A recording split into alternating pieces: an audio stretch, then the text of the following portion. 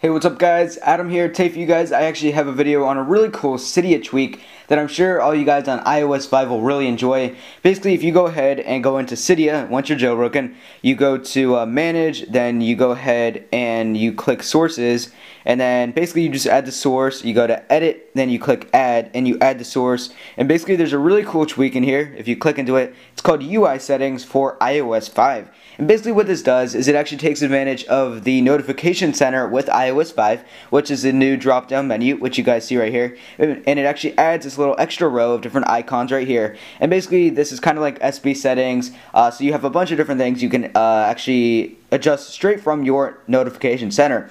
You have Wi-Fi, Bluetooth, airplane mode, brightness, volume control. You can actually respring your springboard. You can enter safe mode, you can turn off your device, and you can also reboot. So guys, really useful tweak. Basically just tap on one and it will go green, and now you actually have Wi-Fi on. Same with Bluetooth and all of that. And at the moment, one thing I did want to mention is that this is just a beta of UI settings for iOS 5.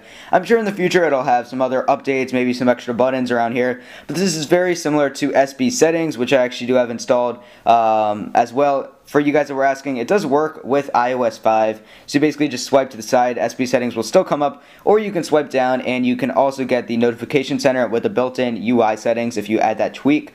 So guys, that's about it for the video on the UI settings. If you guys have any further questions, be sure to leave them in the comment section below. Be sure to leave a like rating below and subscribe for more content. Thanks all for watching.